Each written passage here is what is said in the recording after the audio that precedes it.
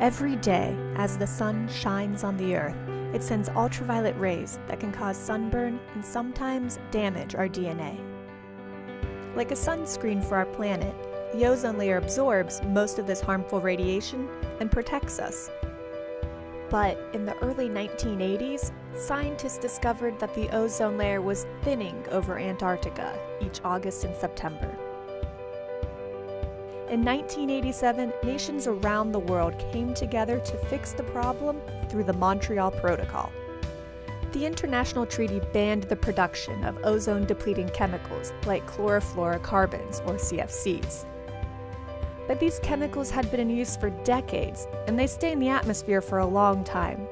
So, it took a while to see the effects of the ban.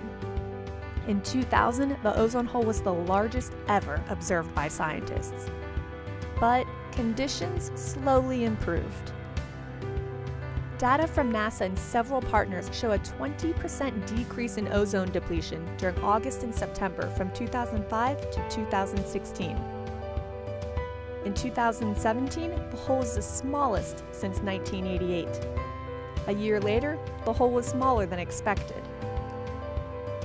Studies suggest that the ozone layer over Antarctica should mostly recover by the middle of the 21st century.